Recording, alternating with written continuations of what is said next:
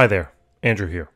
Today I would like to teach you how to find the molar mass of ammonium hydrogen phosphate. It's a fairly straightforward process with the following table I made. Take a look. Bam! So the first thing I'm going to do is write down the individual elements I see in the compound. So we got nitrogen, we got hydrogen, we got phosphorus, and we got oxygen.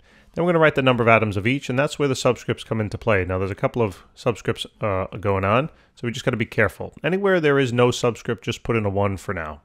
So in terms of nitrogen, the total amount of nitrogen is not only 1, because inside of the ammonium ion you have 1 nitrogen, but you have 2 ammonium ions, and therefore you'd have 2 nitrogens.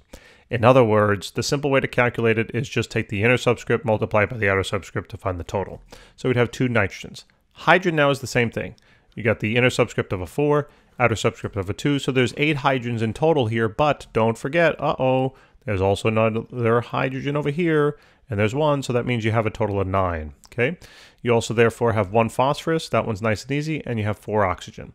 Then we're going to take the number of atoms of each and multiply it by the mass of the element. And these masses are found on the periodic table. Here they are. Hydrogen is 1.01, nitrogen is 14.01, oxygen is 16, and phosphorus is going to be 30.97.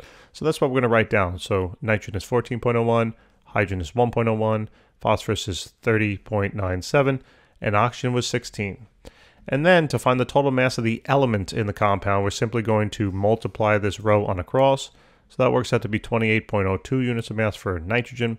Hydrogen is going to be 9.09. Phosphorus is 30.97. And oxygen, therefore, will be 64.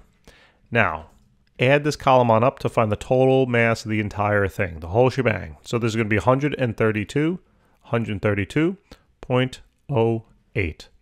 And the units here are grams per mole because we're finding molar mass. Now you know how to find the molar mass of ammonium hydrogen phosphate. Thanks so very much for tuning in. It's really not a bad process, right? It's pretty straightforward, and you can use this process on any problem you need to find the molar mass. Thanks for watching.